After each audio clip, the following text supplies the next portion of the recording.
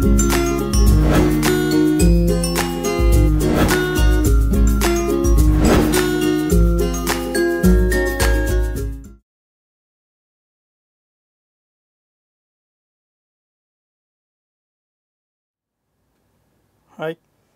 this is Vijay Kumar. In today's session, we will see how to create object libraries. So, what is the use of object libraries and how to create object libraries? So, in D2K, in form module, we create various objects, like we create what blocks, we create canvases, and we create alerts, and we create parameters, we create pop-up menus, we create different objects, visual attributes. Okay. Then, so suppose I want to group these objects into one library. So, related alerts, visual attributes. Okay. I want to group the objects into one library. I want to pack them into one library. Then create what object libraries. Okay. I want to pack the related objects into one library, then create object library. So, what is the advantage? What is the advantage is using these object libraries, we can enforce standards.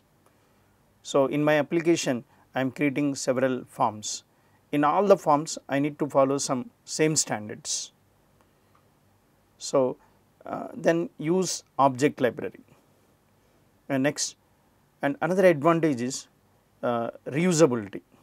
Objects can be reused. Like suppose for example, there is one alert. So, I want that alert in number of forms. I want that same alert in number of forms. So, add that alert to the object library.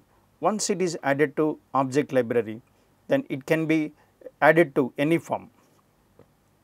So, once it is added to the object library, that alert is added to the object library, that can be added to any form.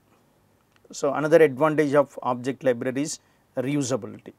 So, you want to use same objects across different forms, across multiple forms, then use what object library. Okay. So, let us create object library. So, I am creating object library, select this object library, click create button. One object library is created.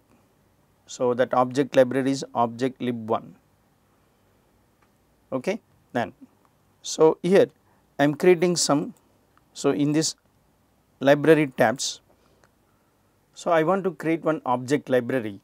So, to create the object library in object navigator, there is a object libraries, click create button. One object library is created. And this object library contains what tabs, okay, library tabs. So, select one library tab, click create, one tab is created. Next, create another library tab. So, I created two tabs, okay, I created two tabs, tab 1, tab 2. Just I am giving some name to this tab. The name given to this tab is alert, and the name given to this tab is like say for example visual attributes. So, I created one object library. To that object library I added two tabs, one is alerts and another one visual attributes. Now, so then after creating this object library, now let us go to this form module. In this form module, so create one alert. I am creating the alert. So, alert is created, and just go to properties of this alert, set the properties. So, what the name is alert 2 only, and alert style is stop, button 1 ok, button 2 is cancel, and I do not want any button, third button, and what is the message you want to display? Suppose invalid, try again something. I am just setting a message to this alert, invalid, try again. So, one alert is created with some properties. Next, I will create one visual attribute. One visual attribute is created. So, let us go to this properties and set the properties. So, visual attribute is V1. Okay. Then, So, you set some properties like I want to set like foreground color, background color, etc. Suppose here foreground color something, background color, like I have set some properties.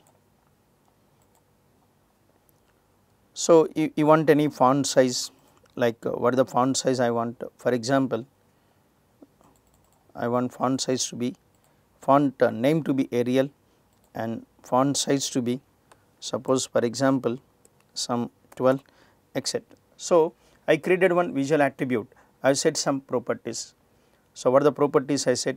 Foreground color, background color and font name and font size. Next, so I created two objects in this form module, one is alert, one is what? Visual attribute. So, let us add this, let's add these objects to the object library. Let's add these objects to the object library. So, this is the object library. This object library is created with two tabs, one is alert and another one visual attributes. Just open this tab, object library, then so I am minimizing this. So, this is what then, okay. So, here lib tab 1, lib tab 2, okay. So, the names are not changed, let us change this name, let us change this name. So, then go to property palette, in this what the label is alert. So, I have not changed the labels. Next, same thing, go to this property palette, change this to visual attributes, visual attributes. Next, so then open this object library, object library. So, just minimize this, then so add this alert to this object library, okay. Add this alert to the object library, just drag this alert, drop onto this one, alert is added.